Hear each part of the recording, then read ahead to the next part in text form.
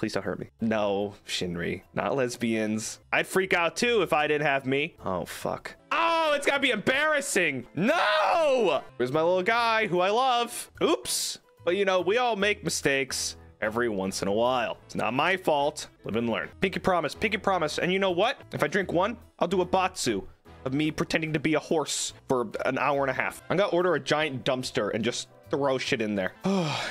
Gavin Beeple and Gorble Bubble to return. They're never gonna return. I'm so sorry. I'm sure it says, I love Gavis Bettel. I don't like building things. So I'm just trying to figure out how to maybe not have that happen again. They're gonna find those hornets in the toaster. Meow, meow, meow, meow, meow, meow.